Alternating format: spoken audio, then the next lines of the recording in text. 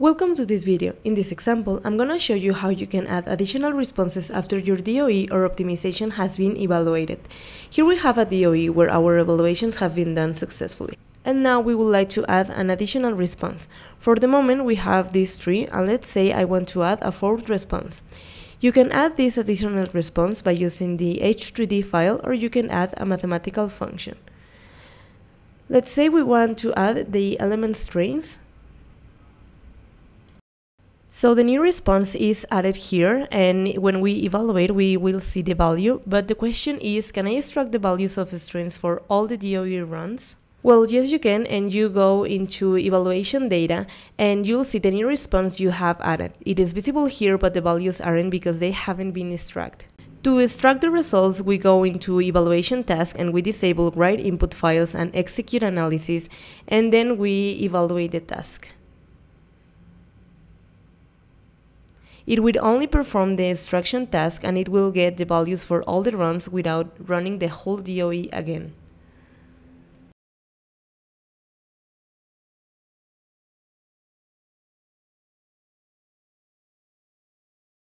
So here we can see the extract results. Now let's see how we can do this for our optimization. In the same way as in DOE, we have already evaluated our optimization and we want to add a new response. So we can do the same by using our HyperStudy file, or we can do a mathematical expression, which is what we are going to do now. For instance, let's say we want the sum of max displacement plus max stress.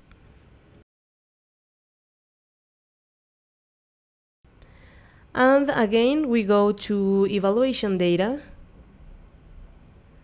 and we can see the new response here without the values because they haven't been extracted.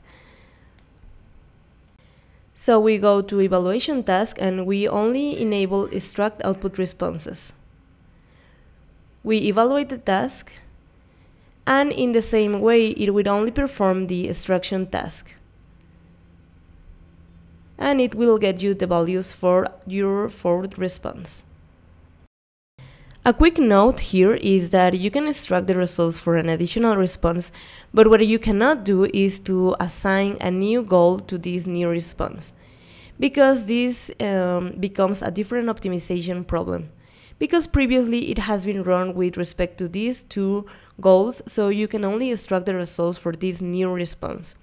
But if you want to assign a goal to this new response, HyperStudy will tell you that this change will invalidate your results. And this is true because we will be dealing with a different optimization problem. Thank you for watching this video.